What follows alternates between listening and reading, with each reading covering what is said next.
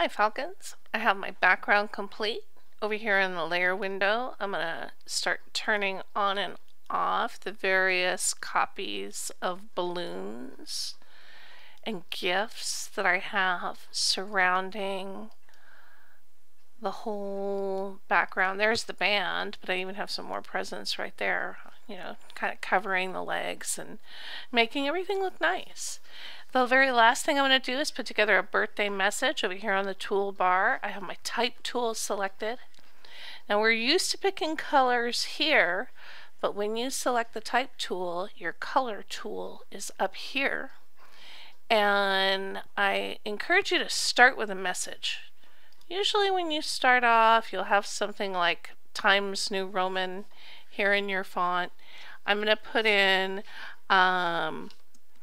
have the best birthday ever, comma, Michelle, because of course that's my name. And as you can see, it's gone off the screen. So here in the layer window, I'm going to double click the T.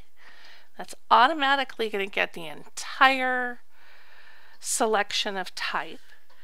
And I'm going to use my size control to shrink it down. I can move it. I can change the font, and the font is an alphabet style.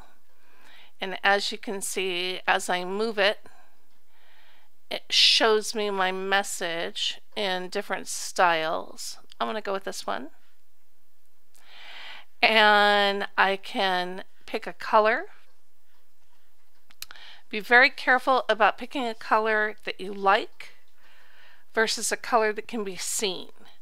Lots of people love this dark blue color, but it's very difficult to see, especially on black. And there's a reason we chose black for the background. So I want you to make sure that you're selecting a color that's easy to see. I'm going with orange.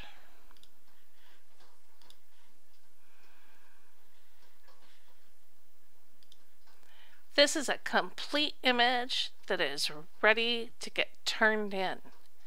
So let's save it. File, save as. You should have probably already saved this. I've already saved this once before, so I didn't necessarily need to use save as. I could have just come to save, put my new changes on the old file. It's ready to submit.